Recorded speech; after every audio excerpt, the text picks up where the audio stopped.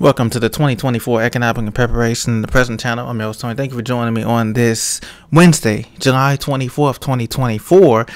Today, we're briefly going to be talking about the numbers here, the midweek numbers. As you know, the Dow Jones is up and down, S&P 500, as well as the Russell 2000. But the home sales is what's really concerning here, ladies and gentlemen. Home sales fell, according to MarketWatch.com, in June, as the number of completed units hit its highest level in 15 years. So U.S. builders are struggling to boost sales amid high interest rates and elevated home prices. Home prices are still elevated, and they're elevated by as much as 40%. And this is across the board, not just in major metropolitan areas. Even in the Midwest and the South, where traditionally you would find cheaper homes, the prices are elevated. Now, people are still purchasing homes. That's the good news. And people are still purchasing real estate, flipping real estate, Airbnbs, and all of that.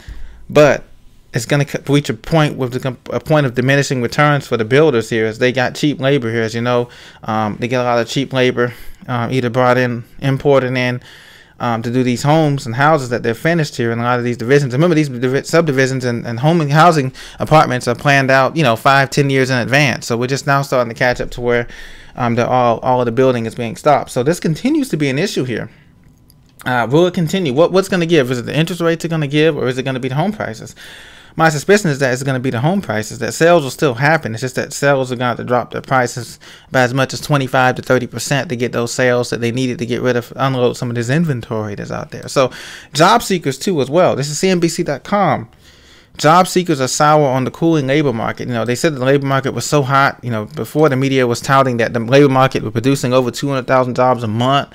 You guys remember that back in March and April, they were saying everything was hot. And it was, for a time being. But now job seekers are starting to feel like less confidence about their ability to land a new gig. And this is because it's taking longer to find a new job. If you're looking for a decent paying job, paying over $25 an hour, $30 an hour, it's very hard out there. It's taking longer to find a job in all areas of the economy, from healthcare to government to transportation to utilities to hospitality to manufacturing. It's going harder. It's taking a longer time, at least in America, to find a new job, one that can replace the one that you are transferring from, or are lost, or whatever the case may be.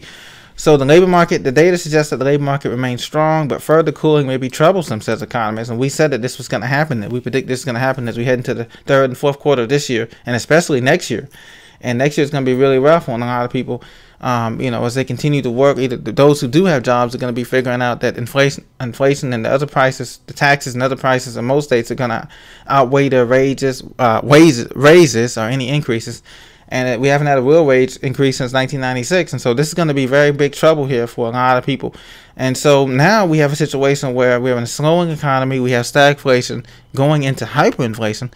And that's why I tell everybody on this channel to continue to prepare, continue to, put away cash for a rainy day. Just focus on the essentials: food, water, medicine, securities, prayer, spiritual, mental, physical health as well. And you will be a lot better off than, 70% of the people who are just hoping that the stock market and their investments hold on until, they get to retirement. It may not always be the case. The good news is, like I said, the unemployment rate is going up, but it's not going up exponentially. Okay, right now it was at 4.1% according to the official numbers in June 2024, and so we anticipate to tick up to around 4.5% by the end of this month. So that's not bad compared to what it could be, in real time. So that's the good news, is that it's ticked up, but it hasn't been a dramatic tick up yet, enough to raise concern for the Federal Reserve to come in and start dropping rates right now.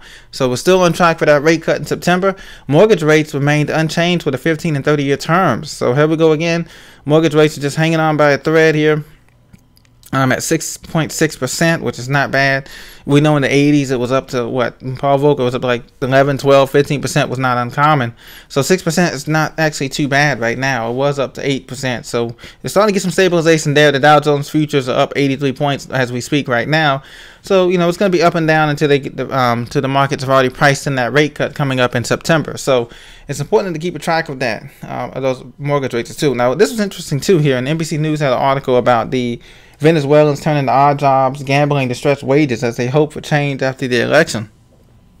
As you know, Venezuela's economy collapsed, and they went to trading cryptos at first, and then they went to sort of a black market hybrid with cryptos and just, tangible goods like barter goods or stuff that we talk about here, and others have talked about on YouTube on their channels as well.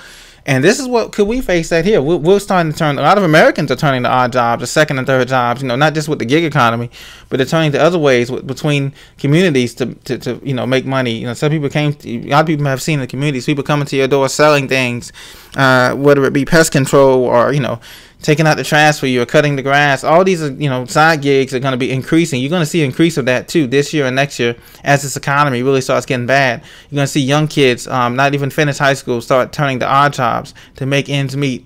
Not just the traditional odd jobs or blue collar jobs that we think about, but this is what's going to happen. What do you think about that in America? Because we're going to see this on a bigger scale here, not just in what happened down in Venezuela or Turkey when their economy collapsed, or even Greece. This is what we're going to see here in America. Street sellers arranging their merchandise in Caracas, Venezuela. We're going to see more of this type of thing here. This a la carte services being offered that people bring back again, even though you can sell online and do things like that. People have done Etsy and all kind of things online, but there's nothing like the street presence. And so we're going to see a lot of that on the streets of these big cities in America, like Chicago and New York and LA. We'll see more a la carte street selling of goods and services, odd jobs, where cash is being paid, where people can be outside the system as we continue to get digitized money. So that's something to look forward to. Let me know what you think about that as we head into the future of this economy. And be blessed. Continue to be blessed. We're too blessed to be stressed, ladies and gentlemen. Let's continue to work hard every day.